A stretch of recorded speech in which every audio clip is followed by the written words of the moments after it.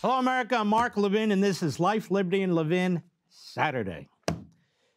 Well, there's a lot to talk about here, and I do things differently here, for better or worse, and I'm very lucky. I have this platform, and the folks here allow me to do it. In fact, I don't believe they've ever interfered with anything I've done or said.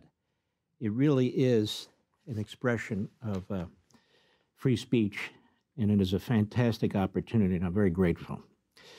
As you know, we had this election in New Hampshire, and I think my friend David Brody summed it up best. And I'm going to tell you what he had to say, because to me it was the best analysis that I've heard. But then I want to put things in context, because the narrative we were hearing all night after this historic Trump victory was, but the moderates won't vote for him, but the independents won't vote for him, so he can't win. I was particularly hearing this from the left, liberal Democrat analysts, because they're looking to try and figure out how to get their man Joe Biden, how to slip him back in the Oval Office without him actually having to say anything. So my man David Brody says more than half of primary voters were not Republicans. The electorate was more moderate and liberal this time compared to in 2016 by 9 points. And we know why, because the Democrats had a concerted effort, as did Nikki Haley, to have independents who are actually Democrats dressed up as independents, not all, but many, to vote in the Republican primary. It's very sleazy. It's really a big, dirty trick. It's been going on forever. That's my point. It's a sleazy, big, dirty trick. It's the Republican primary. 64% of primary voters said they were not MAGA. MAGA. Biden hates. They're MAGA, MAGA. Let's see, make America great again. Biden has a problem with that. Well, if you want to fundamentally transform America, I guess you do have a problem with that. Just 24% of primary voters were very conservative, compared to 52% in Iowa. Nikki Haley had the endorsement of the popular governor of New Hampshire. Not so popular, Chris Sununu, anymore. Big loser. Nikki Haley spent tons of time there. Nikki Haley had her two-person race on supposedly her type of political terrain, and it goes on. It was a historic victory for Trump. Republicans don't get over 50% of the vote, particularly when only 47% of those voting are Republicans. Trump got 70% of the Republican votes, so if it had been an actual Republican primary, he would have gotten 70% and Haley 28%, a complete blowout.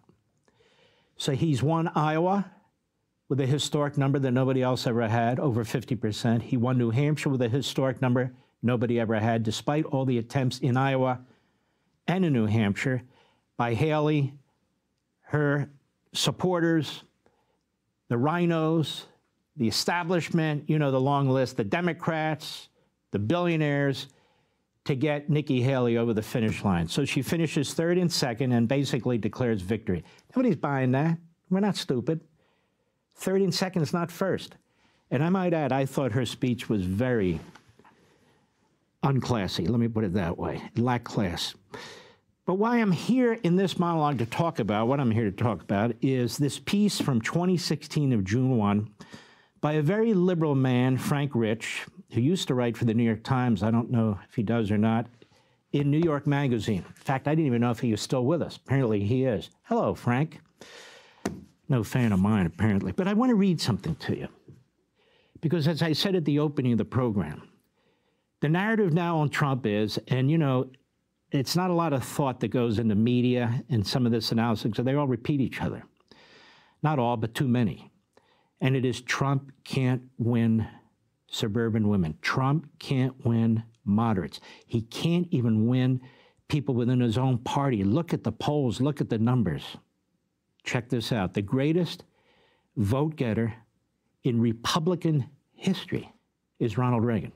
Even in a three-man race in 1980, he got a majority, 51%. And then, of course, in 1984, he almost got 60%, and he won 49 states. He almost won 50. Mondale State, if he had 1,500 more votes. Those are modern-day landslides, no matter how you count it. And he was a conservative. How did he do it? He reached out to these moderates and so forth. The same propaganda or wrong analysis or intentional effort to undermine Trump was used against Reagan. And that's the comparison I want to make. I don't agree with everything Frank Rich says because he's a leftist Democrat, but stick with me. So he writes in 2016, before the 2016 election, Trump gets the nomination. He says, to understand how Trump has advanced to where he is now and why he has been underestimated almost every step, and why he has a shot at vanquishing Hillary Clinton, which he did, few roadmaps are more illuminating than Reagan's unlikely path to the White House.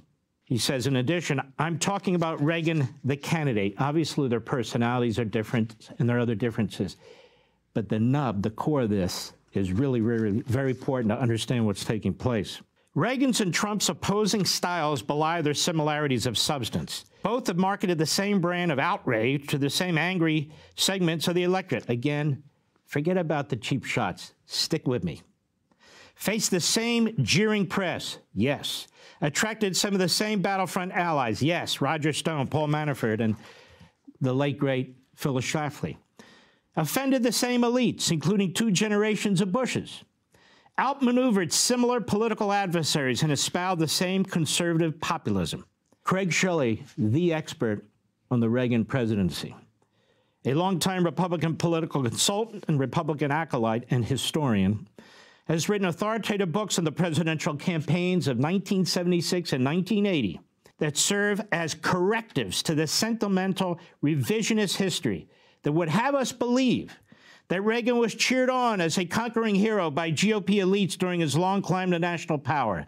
To hear the right's triumphalism of recent years, you'd think that only smug Democrats were appalled by Reagan, while Republicans quickly recognized that their party, decimated by Richard Nixon and Watergate, had found its savior. I've said this over and over again, but it may ring even truer coming from a leftist.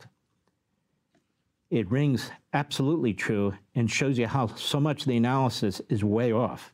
He says grassroots Republicans whom Reagan had been courting for years with speeches, radio addresses, and opinion pieces beneath the mainstream media's radar were indeed in his camp. But aside from a lone operative, John Sears, Shirley wrote, the other major GOP players, especially Easterners and moderates, thought Reagan was a certified Yahoo.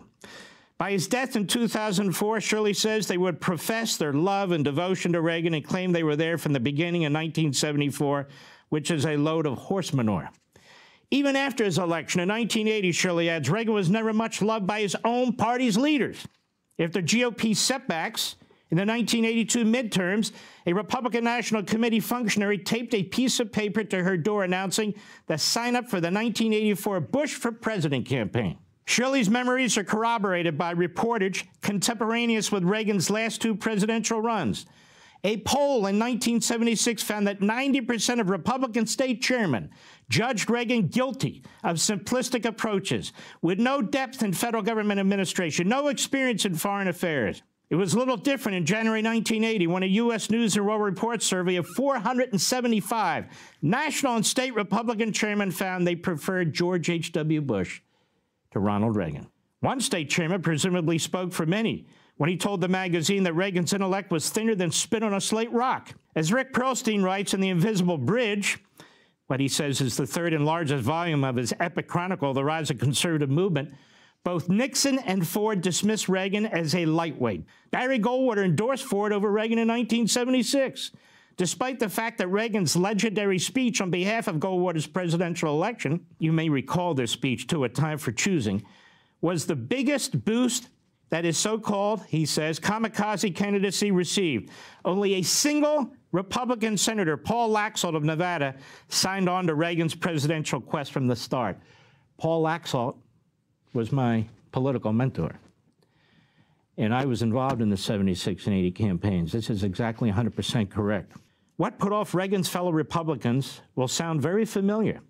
He proposed an economic program, 30% tax cuts, increased military spending, a balanced budget, whose math was voodoo, according to George Bush, of course, and then some. He prided himself on not being part of the Washington establishment, mocked Capitol Hill's buddy system, and its collusion with the forces that have brought us our problems, the Congress, the bureaucracy, the lobbyists, big business, and big labor. Like Trump, but unlike most of his and Trump's political rivals, Reagan was accessible to the press and public. His spontaneity in give and takes with reporters and voters played well. Republican leaders blasted Reagan as a trigger-happy warmonger, so Reagan attacked Ford, the sitting Republican president he ran against in 1976 primary, and Henry Kissinger for what he said is their pursuit of bipartisan policies of détente and Chinese engagement. The sole benefit of détente, Reagan said, was to give America the right to sell Pepsi-Cola in Siberia. Pepsi-Cola in Siberia. For good measure, he stoked an international dispute by vowing to upend a treaty ceding American control over the Panama Canal. He said, we bought it, we paid for it, it's ours, and we're going to keep it. You can hear Donald Trump would have said the same exact thing. The Republican elites of Reagan's day were as blindsided by him as their counterparts had been by Trump. Though Reagan came close to toppling the incumbent president at the contested Kansas City convention in '76, the Ford forces didn't realize they could lose until the devil was at the door. A President Ford committee campaign statement had maintained that Reagan could not defeat any candidate the Democrats put up, listen to this, because his constituency is much too narrow, even within the Republican Party, and because he lacked the critical national and international experience the President Ford had gained through 25 years of public service. Ford dismissed him. They all dismissed him. And, of course, the press. Much of the press was slow to catch up, too, he writes. A typical liberal establishment take on Reagan could be found in Harper's, which called him Ronald Duck, the candidate from Disneyland. That he had come to be deemed a serious candidate for president, the magazine intoned, was a shame and embarrassment for the country. Why am I telling you this? Because you're getting the same propaganda, the same false analysis with Trump. The power of that appeal was underestimated by his Democrat foes in 1980, even though Carter, too, had run as a populist and attracted some Wallace voters when beating Ford in '76. By the time he was up for re-election, Carter was an unpopular incumbent. Ready? Presiding over the Iranian hostage crisis, gas shortages, a reeling economy. Yet surely the Democrats would prevail over Ronald Duck anyway. Well, a strategic memo by Carter's pollster Patrick Cadell, who became admirer of Reagan later, laid out the campaign against Reagan's obvious vulnerabilities with bullet points. Quote, is Reagan safe? Shoots from the hip? Over his head? What are his solutions? But it was the strategy of Cadell's counterpart in the Reagan camp, the great pollster Richard Wirthlin, that carried the day with the electorate. He said voters wanted to follow some authority figure, he theorized, a leader who can take charge with authority, return a sense of discipline to our government, and manifest the willpower needed to get this country back on track. Or at least a leader from outside Washington like Reagan and now Trump who projects that image, whether he has the ability to deliver it or not. And that's the final nail in the liberal, moderate RINO coffin. Trump not only has the ability, he did. He already served for 4 years. We, the American people, are quite familiar with him. And we are quite familiar with the people who are trying to undermine him and stop him within the Republican Party and the press and in the Democrat Party. They're the same people. They're the same institutions. Even though they go on TV and say, I'm a Reagan Republican.